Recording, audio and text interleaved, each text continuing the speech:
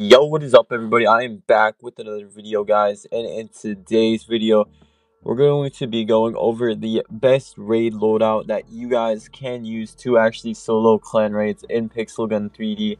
So yeah, I hope you guys enjoy, because these are the best raid weapons in my opinion. Now, I've done a lot of clan raids in my time, so yeah, guys, here we are. Let me just switch my loadout. Obviously, this is not the raid loadout, guys. We're not using the poison darts and stuff. So okay, this is the raid loadout. So yeah, this is my current raid loadout, but I'm gonna tweak it off because I don't really want the wave pulsar. Yeah, the wave pulsar needs to go. We're gonna use a sly wolf for this. But yeah, let me just hop straight into this match, guys. Okay, I'm in the match now. As you guys can see, okay, I got me my ultimatum and my eternal light, and then we got the crystal division melee, and then we got the sly wolf and the demon catcher and the bedivere. So yeah, each of these, they got their own purposes, guys. So pretty much I am using the ultimatum. You know, obviously it's a shotgun and it's gonna do like a lot of damage to the turrets, so we will be able to easily kill people with this.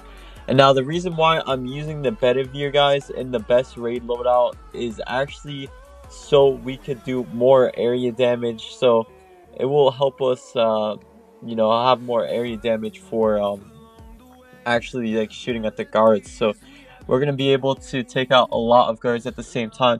But yeah, guys, as you can see, the demon catcher is really OP in this loadout. I mean, we're doing pretty well with it, I would say so. So yeah, this is like a must-have for like the best raid loadout in my opinion. You know, if you guys want a solo raids, you know, you gotta have the demon catcher, guys. It is really one of the best weapons that you guys can use for raids out there, in my opinion. So yeah, melee 2 is really OP, guys, because it will actually heal me, and if I had a team right now, I would be healing my team. But yeah, guys, the eternal light also is like, you guys can see, like, it does so much damage to the turrets. So yeah, this is a must-have for soloing clan raids, guys, and I would recommend you to buying all of these if you haven't already. I'm pretty sure you can get the sly wolf and the what do you call that, the sniper right here.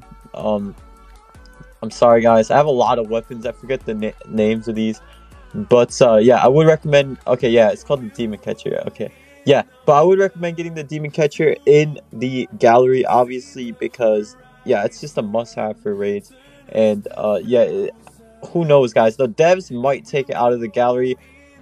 These devs are unpredictable, so yeah, we'll never know. But yeah, I'm just gonna spam the bedivere just because the area damage is really OP on it. So it is a nice heavy to have for these raids, and I think we are gonna solo it, guys.